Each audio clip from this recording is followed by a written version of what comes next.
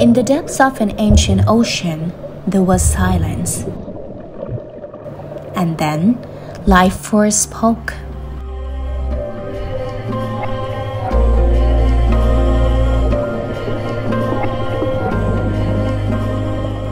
Through delicate alchemy, signals emerged. This is one of the first forms of communication.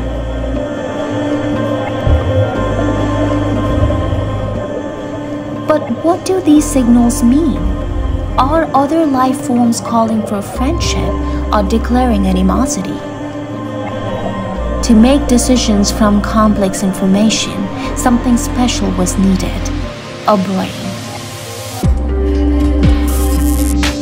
And that is how one of the first nerve cells were born.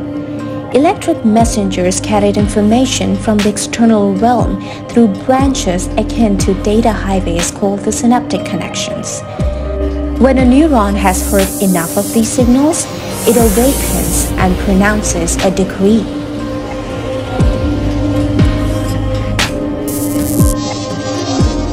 This is one of the many ways intelligence emerged in the animal kingdom.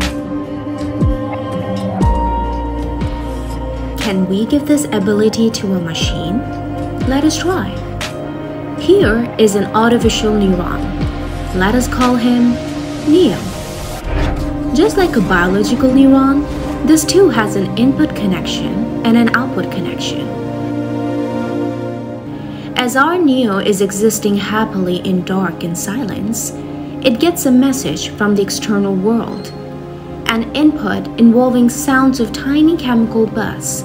Since Neo only understands numbers, everything needs to be expressed as so.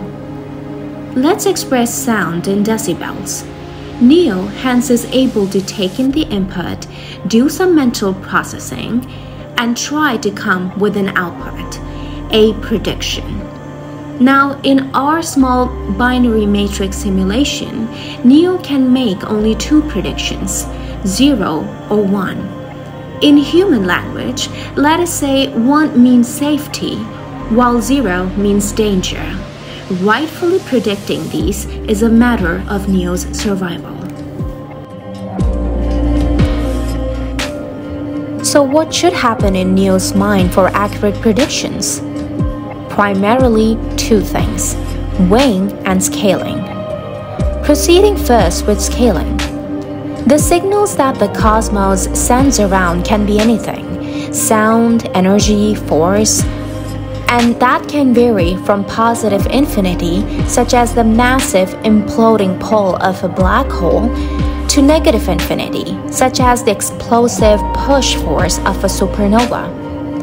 Now, if we squashed our infinite scale to something more manageable, so that extremely small values in our dataset become 0 and really large values become 1, wouldn't that simplify our math and reduce the computational expense? Not just that, scaling has a few more benefits, one being the introduction of doubt.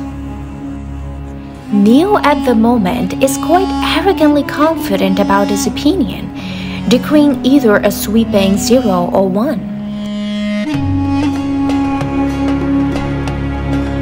True intelligence, on the other hand, is always doubtful and uncertain about the potential unknowns.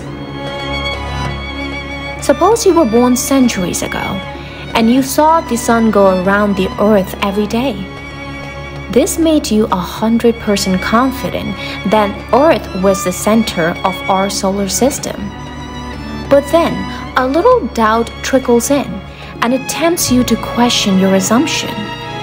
You create a tool, and your first peek inside it completely inverts your reality. Therefore, rather than an arrogant yes or no, we need to equip Neo with an uncertainty scale. That is, a probability scale. If his output is greater than, say, a threshold of 0.5, Neo can be more certain that the input indicates safety. If less than the threshold, there is a higher probability that he might be in danger. Now, depending on Neo's environment, it is possible to make him either more optimistic or risk-averse. For instance, if we increase the threshold, we make Neo more alert to danger. This is true for humans too. Children raised in war zones or amidst domestic abuse are at a higher risk of deep-rooted emotional scars. Sadly, the word scar here is not metaphorical. If left untreated, stress can actually rewire young brains, resulting in disproportionate responses to situations that may not even be real threats.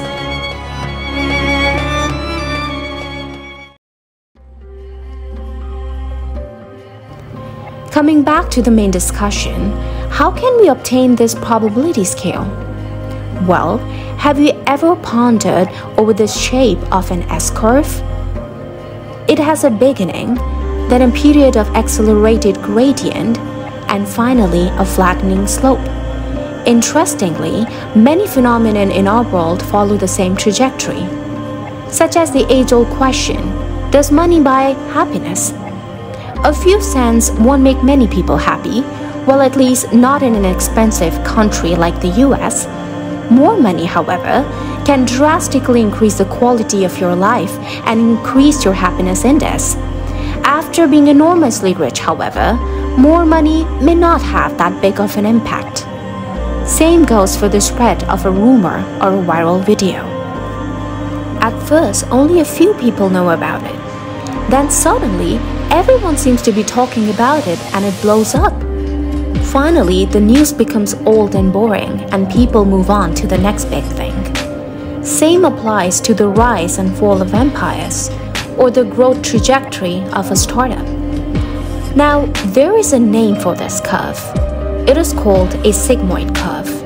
And the good news is that it comes with a math equation that is almost magical. Any number you throw at this equation gets squashed to a scale of 0 and 1. This is also called an activation function because it spurs an artificial neuron to life, akin to a biological neuron. It determines the neuron's destiny based on whether the threshold is surpassed or not. So let us upload a sigmoid curve to our neuron. And just like that, any input it takes gets converted to a probability. Great! So far we've discussed the inputs, the outputs, and the scaling. But you are probably still wondering, where is the intelligence part?